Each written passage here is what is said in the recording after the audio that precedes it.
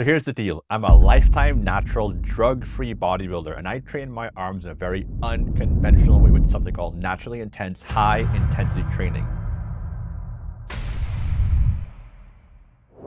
And my biceps look like this, training only once a week for maybe about 4 to maybe 5, 6 minutes max. And very importantly, I didn't start off with great arms or great genetics overall to begin with. So when I started training, my arms measured about 11.5 to 12 inches pump, and I weighed 125 pounds. And I was going to bring them up over the course of several decades to about 18 inches fully pumped. Now that's significant because a lot of the information out there about how to train your biceps in particular comes from those who either, number one, are using steroids. And one of the things about using drugs is that your muscles are going to grow sometimes even if you don't work out at all. Or for people who naturally had big arms to begin with. Or those people whose arms really respond when they start training, which was not the case with me at all.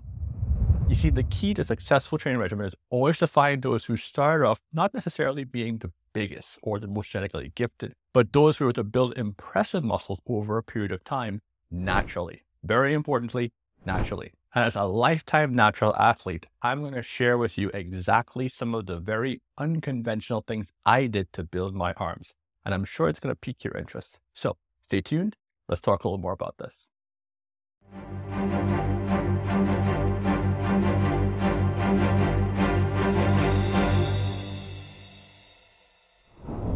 So in this video, we're talking about bicep training for natural bodybuilders. What's the best way to really grow those arms? And before I go any further, I thank everyone for the continued support, especially those who should be a one-stop place for anyone who's training naturally without drugs or supplements.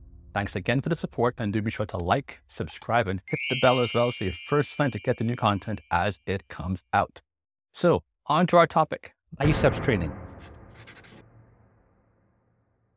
And these tips are applicable for the average person, not just those who naturally have fantastic looking arms. But if you do have fantastic looking arms, I'm pretty sure that some of the things I'm going to tell you are going to give you some insight that's going to help you make them even bigger and even more impressive.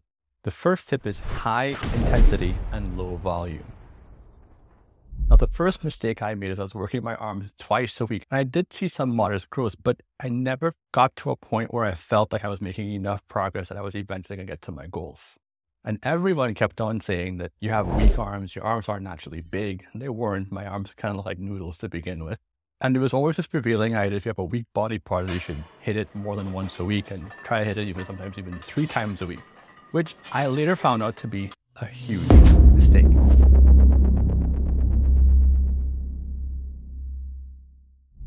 When I started training my arms with high intensity training, I was training them so hard I could only do one exercise. 3 sets, 1 exercise. That was it. There was no way my biceps were able to do anything else because the intensity was absolutely scorching. And the very idea of doing more sets or more exercises was ridiculous because my arms literally could barely move after I was finished training.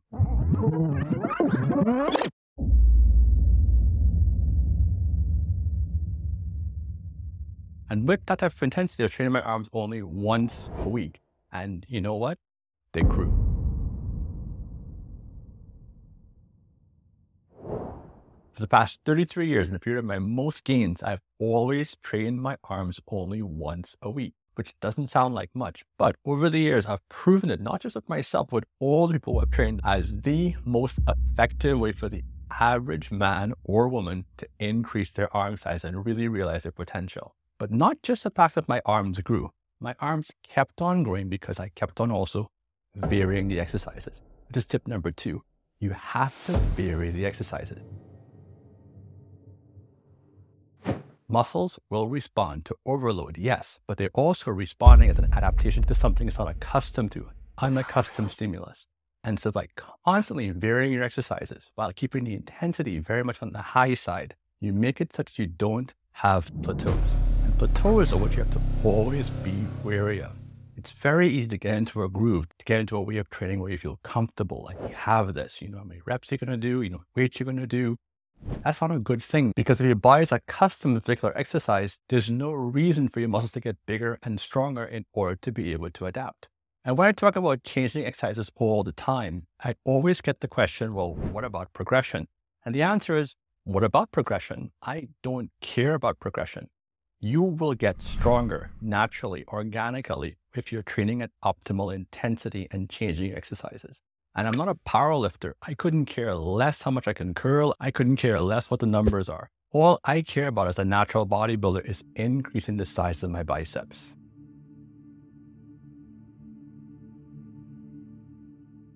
And I think the obsession with numbers doesn't really make that much sense, in that if you think about a powerlifter, for example, they can lift some really heavy weights, but their muscles don't look the same and have the same development as a bodybuilder. As a bodybuilder, the numbers are, yes, important. You want to get stronger, but it's not the be all and end all. Be all and end all is the intensity and making sure you're always doing what's uncomfortable. It's almost completely counterintuitive, which leads to my next tip for getting bigger biceps, which is you cannot do perfect full range of motion repetitions all the way through your sets. It is impossible, completely impossible, to do some nice, beautiful bicep curls all the way up, all the way down, nice and controlled, and think that you will ever hit your potential in terms of your arm size as a natural athlete. It's not going to happen. I'm really tired of watching all the guys who are on drugs doing their nice, controlled contractions and talking about full range of motion, and not telling the public that, number one, they can't train all out intensity because they're probably going to rip the tendons. Using steroids makes your tendons such that you're more likely to get a rip and a tear, and they have to be very careful. And number two as well, they don't have to. They don't have to push it. If you're a natural athlete and you're training at or near your limits, you are not going to be lifting the kind of weights you need to make your arms really grow. Yes, you will get some results from doing full range of motion repetitions and perfect reps at the beginning and the end, but it's going to stop. At some point in time, you're going to plateau. I know there are a lot of people out there who take umbrage with the idea of it, but there's one small problem with that. It's called biology and science. This is how our bodies work. Our bodies and our muscles, like I said, again, like a broken record, respond to stimulation it's not accustomed to. If your first rep is exactly the same and exactly as perfect as your last rep, it means your body's already adapted. You're not going to get much in the way of growth, and you are not going to realize your potential. The other important tip with a natural bodybuilder is to understand that because we can't magically grow our arms to 21 inches, we have to do everything possible to develop our bicep muscles as much as possible. That being said, the brachialis, the muscle going along the side of the arm, is an important muscle that you have to develop if you ever want to have maximum impressive arm development. Hammer curls in every shape and form have always been the cornerstone of my arm training, because not only does the development of that particular muscle help increase the overall size of your biceps, it also creates an extra line that gives the illusion of your arms being a lot bigger than they actually are. And the great thing about hammer curl type exercises is that you can use a lot of weight. Focus is absolute. And don't be afraid to go heavy on it, and you have to really go all out. So you have to always push it.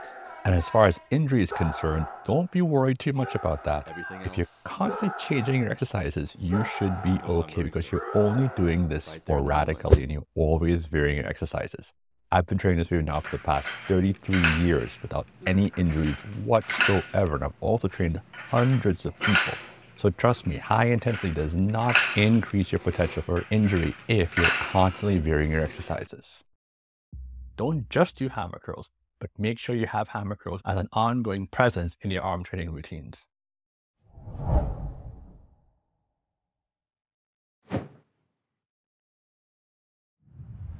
And while this is a biceps video, I would be remiss if I didn't point out the importance of also training your triceps, as it makes up 2/3 of your upper arm mass. So this is a lot of information to take in, and I hope these tips help you with your biceps training as much as it helped me and the people I've worked with over the years. Thanks again so much for tuning in, and as always, Excelsior.